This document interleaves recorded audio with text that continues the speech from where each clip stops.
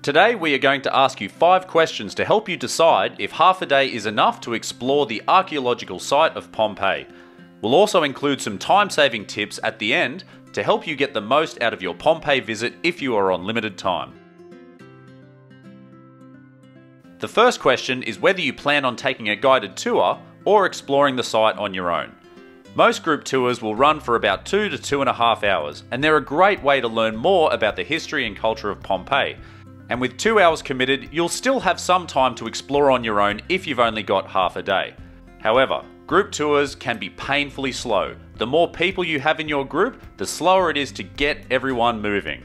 It can be a frustratingly slow way to see the site, but the knowledge you'll get from your tour guide about all of the sites that you'll see can make it worthwhile.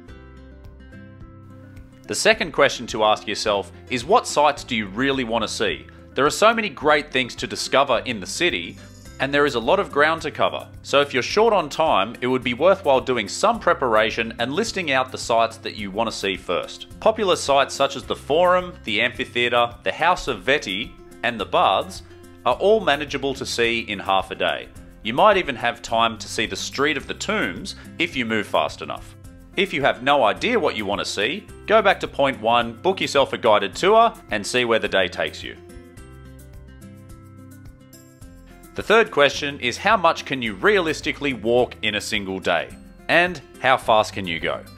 Pompeii is a large site. It covers over 170 acres. Now, if you find it hard to imagine how big an acre is, then just know that over 11,000 people used to live in this city, so seeing all of it is a hell of a lot of walking. Now, for a point of reference, the average office worker walks 3,000 to 4,000 steps per day. On our half-day visit, I walked 17,000 steps. When you also factor in the brutal heat that you'll experience in summertime, perhaps a half-day trip is more in your sweet spot. But if you are physically capable, then a half-day might be frustratingly short, because no matter how fast you go, there's always going to be more to see. The fourth question to consider is where you are travelling from. Most people visit Pompeii as a day trip, but if you are travelling from Rome, then it's 2 to 2.5 hours each way, so it's very difficult to do a half-day trip when you've got 5 hours travel built into your itinerary. But if you are travelling from Naples or Sorrento, it's only 30 to 40 minutes on the train. It can even be a spontaneous trip when you have half a day to spare. Question 5 is, how much time do you actually have? Ideally, you would always put a full day towards visiting Pompeii, but not everyone has a full day. And if I had the choice to spend half a day at Pompeii as opposed to not going at all, I would absolutely go for the half day.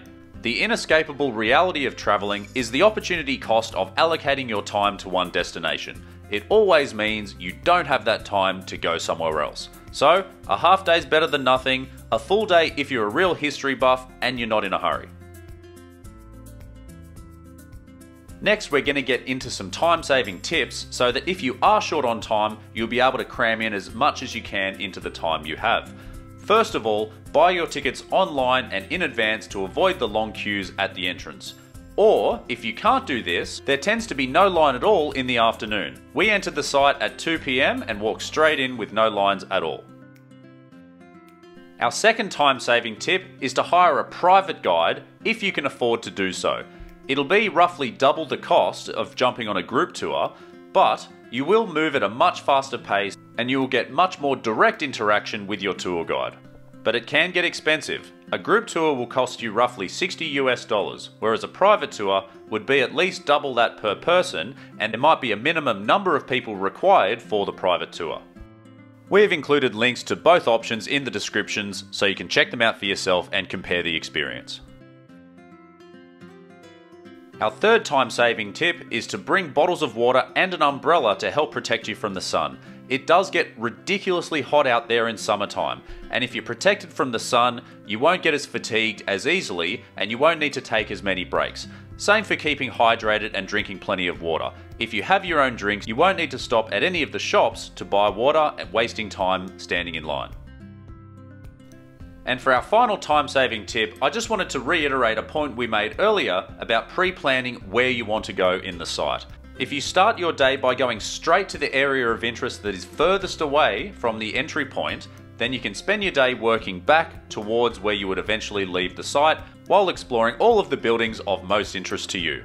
Getting caught on the wrong side of the city when it's time to leave will just waste a lot of time. Plus, it can be a confusing place to find the exits, so a little bit of preparation and planning goes a long way. It feels like we've been very encouraging up to this point for people to spend just a half day in Pompeii, but that doesn't take into account what else is in the region.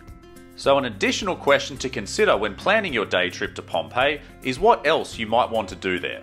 If you want to hike Mount Vesuvius, you're going to need more time. What about the local wine tasting experiences? You're going to need more time for that as well.